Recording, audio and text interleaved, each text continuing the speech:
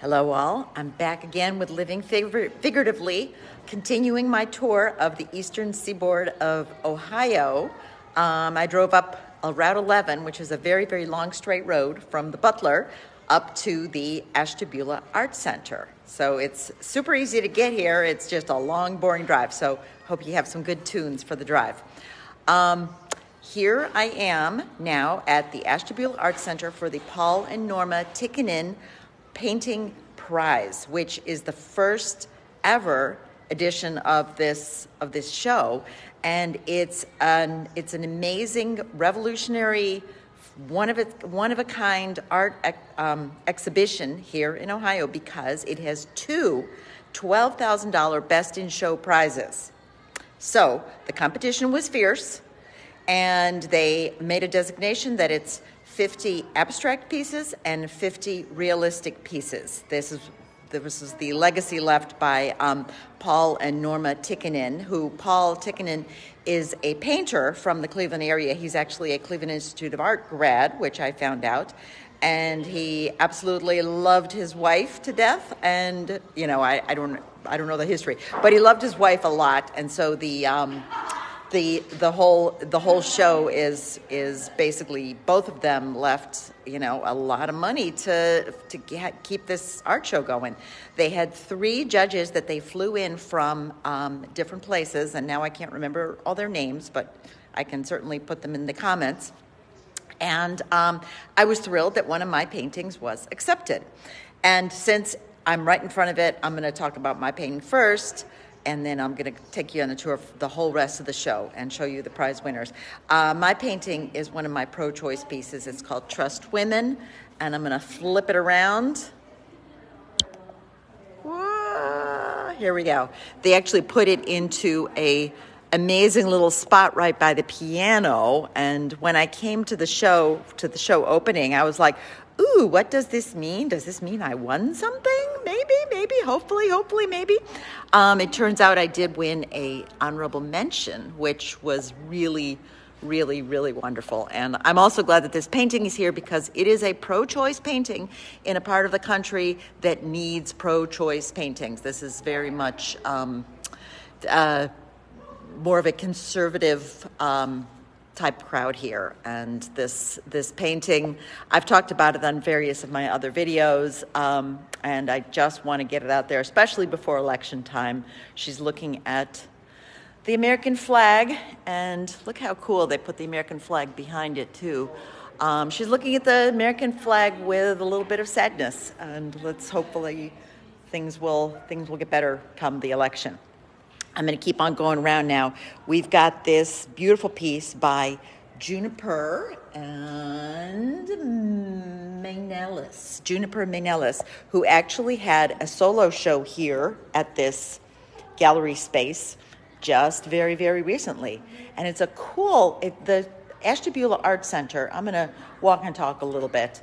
The Ashtabula Art Center is a theater performing place, but they also have this amazing gallery space. I'm going to just scoop around, and before I go to the next painting, this next painting that you're going to see is actually the one that won Best in Show in the realistic category. It is by, I'm going to butcher her name, Ewuresi Archer. Maybe I didn't butcher it. Maybe that is how her name is pronounced. It is called Madam. It is called Madam. I knew it was Madam. And it's this day-glow, amazing, big day-glow, gorgeous figurative piece.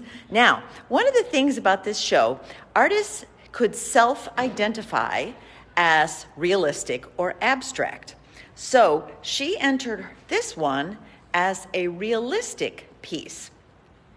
Some people, as you keep on going, you'll see that other pieces that are perhaps even less realistic were entered in the abstract. So it's artists self-identifying. This one right here is by Will Wilson, and he has entered it as an abstract piece, which it is, but it does have elements of realism. Porcelain Rabbit. This piece right here that we're coming up on won second place in the abstract category. And it is by Philip Bunton. It's called Narrow Bands Dividing Us Fall Away. And it's very cool and shiny. This one is by Chris Pico, who is an artist from the area.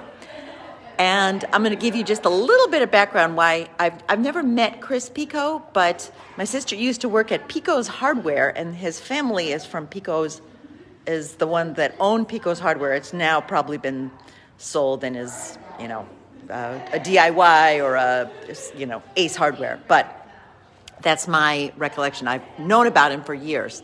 And here, I'm just going to scoop back because this is it's a very, very cool painting. And he entered it as an abstract. Now we have Eileen Dorsey, who also entered this much more, I feel, realistic, but maybe the colors, in the fall, the colors are realistic too. She entered this beautiful landscape as an abstract. And Eileen Dorsey has the distinction of being voted year after year best artist in Cleveland by Cleveland Magazine. And she's awesome. She does murals all over the place. And she has a studio at 78th Street Studios. And so I'm glad that she's in the show. This one right here, Jack St. John Turing Test. And this one he entered as an abstract. And it is a really stunning abstract. I think I love it. Then we have over here the Garden of Eden, James Jones, and he entered this as realistic.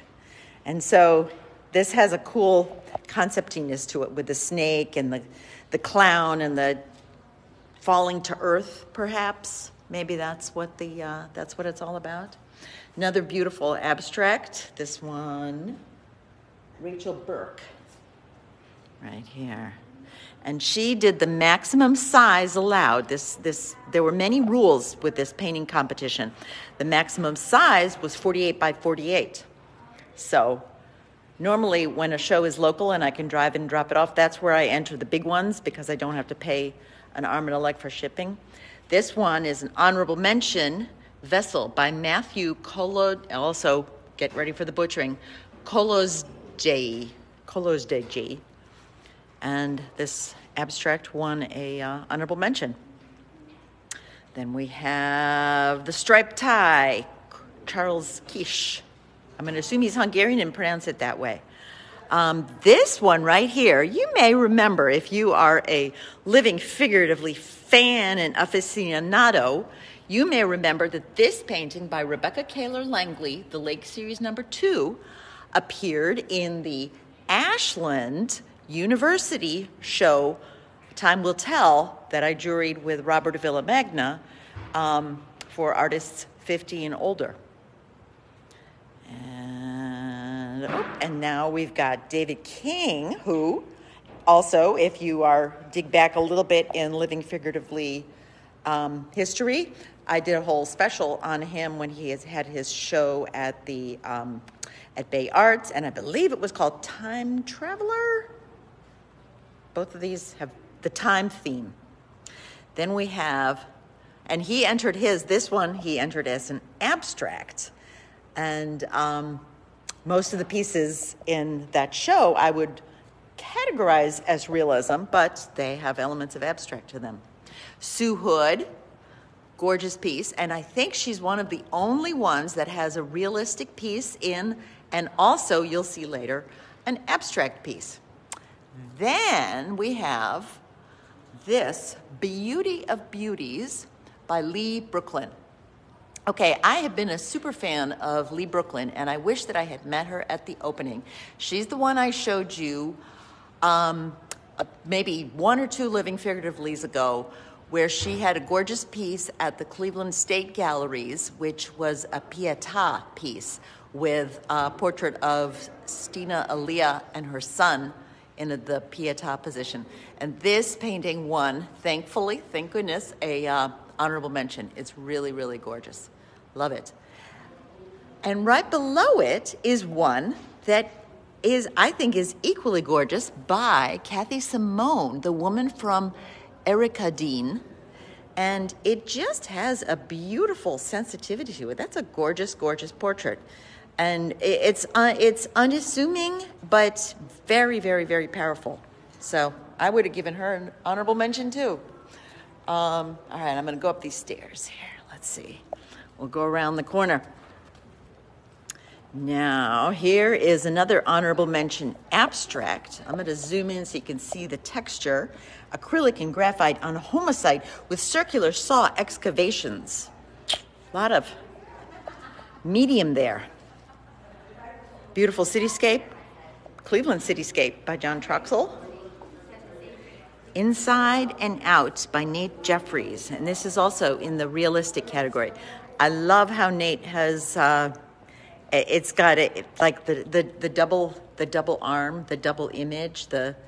It has. I'm not going to say dreamlike quality because that people say that a lot about art that isn't that good. But that one really is very cool. I love it.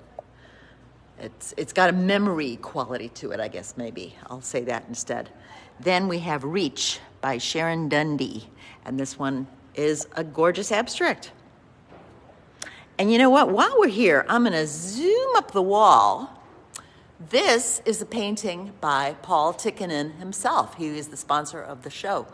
And the Ashtabula Art Center has it hanging up there in a super important spot that's really hard to get to, so I think it'll stay there for quite some time. And it's also 48 by 48. It's the biggest that you can enter. Now we've got the office. Oh, and if you come out, which you can... He is giving away, and Paul Tikkanen has passed away, but there are this beautiful stack of his beautiful books, and he's giving them away for free. You can put a little donation in if you feel like you shouldn't take it for free, but you don't have to. And it's a gorgeous book. I grabbed one, and I gave a little donation, of course, especially because I got a little prize money, so I'm happy about that. Let's keep on looking around. This piece right here, Final Frontier by Shannon Casey, in the realistic category, a self-portrait painter painting herself. Then we have Spark, second place in the realistic category. So this is a big graphite piece with all kinds of fun details, fire, the dog, the little scary child. Very cool. Then we have Dana Oldfather's River Scruff. Dana Oldfather is a wonderful Cleveland artist who actually has the distinction of winning an award at the Cannes Triennial, where she is going to have a show at the Butler, which is where I came from, the Butler Institute of American Art. So I am definitely looking forward to that. That is wonderful. This one right here is Sue Hood's abstract piece. You saw her realistic piece. This is her abstract piece. And it does have elements of realism, but it's self-identified as an abstract piece. Then, okay, here was, that's the heater there. This piece right here, I love Conglomerate 5 by Allison Steinley. Oh, did I can't remember whether there's, but anyway, she has self-identified as a abstract artist for this piece, and it's way more realistic than many of the realist artists who self-identified as realists. But it's really quite a gorgeous piece. You know what? I skipped one whole section, so I'll keep going here. All right. Then we have John Sargent, whose work you've seen in many places, and this is a self-portrait. I know him, which is what people say when they recognize a self-portrait on the wall of somebody that they know. And that's really, really, an excellent, excellent painting. He's got a gigantic self-portrait too, which is probably still with the within the size restrictions, but he decided to do this small one, which is gorgeous. Angelfish by Timothy Callahan. Also beautiful. And now we have first place in the abstract competition. We have Susan Squires, who is an archived artist. And let's just get a load of the texture of this encaustic with oil stick on panel. It's very cool and must be seen in person. Then we have The Overwhelming Question, which is one of the pieces that are sold. Joan Brett, realistic, oil on board. Beautiful. Ken by Marty Young, also in the realistic category. And now we have George Cosman, who is, I took life drawing with him. He graduated actually from the Cleveland Institute of Art 2 years ahead of me. He graduated high school, Cleveland Heights High School, 2 years ahead of me. And he actually went to the same junior high school that I did, Monticello Junior High School. And I took life drawing with him for a bunch of years in my sort of coming back to art phase. And he's a fabulous life drawinger, but now he focuses mostly on doing these gorgeous mountain scenes. He also does some innovative stuff with computer art, where he does, one-off, not reproductions, but one piece generated, like where it's computer, photography, drawing, all put together in an amazing way. I love this mountain scene. It's really, really gorgeous. So this is a painting show, and he's got acrylic, hand-ground maple, charcoal, and metal leaf. So there is a little bit of acrylic paint in there that makes it worthy or whatever for a painting show, but there's a lot of charcoal. He's really, I consider him more of a drawer, but look how gorgeous that is. That's beautiful. All right, I'm going to go back down because I skipped over the central section, but you can get an idea of what this whole space looks like. And when we were here for the opening, it was quite busy, so I couldn't even see everything. All right, here we go. This piece right here is called So by Rebecca Stowell. Okay, and this is in the realistic category. And how cool. It's got front, back. It's a painting, but it's a little bit of a freestanding sculpture painting. Then we have James Miller, Untitled, and this one is in the abstract category. Jen Omates, abstract category. And look how 3D that is, even though it's a flat painting. Like when you come around to the side, it pops. This one right here it's called Back in the Day, Paris Mackey, and he has entered it in the abstract category, even though it's got elements of realism to it. And I would quite readily call this a painting that would be in the realism category. And perhaps the realism category should be called representational instead of realism, to really make the distinction, so it's harder to self-identify.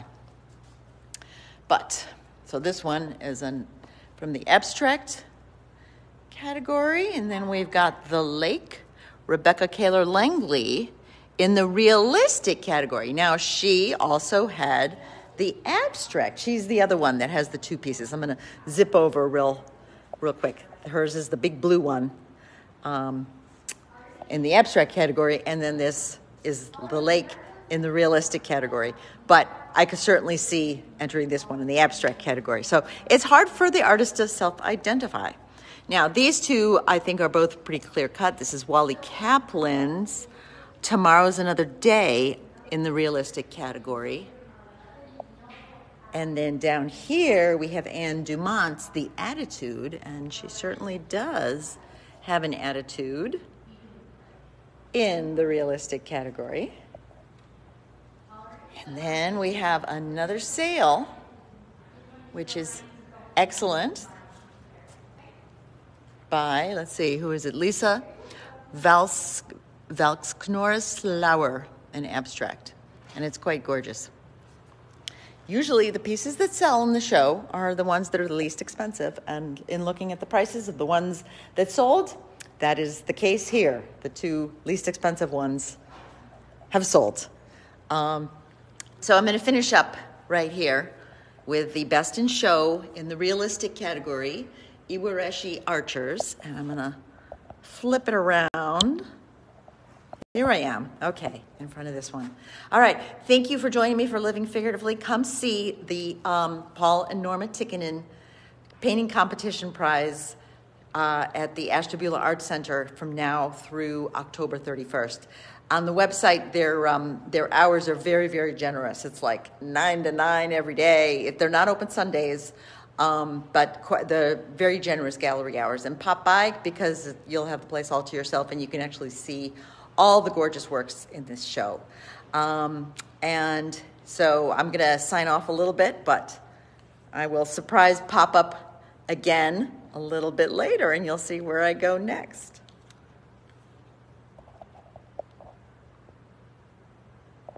I'm going to finish.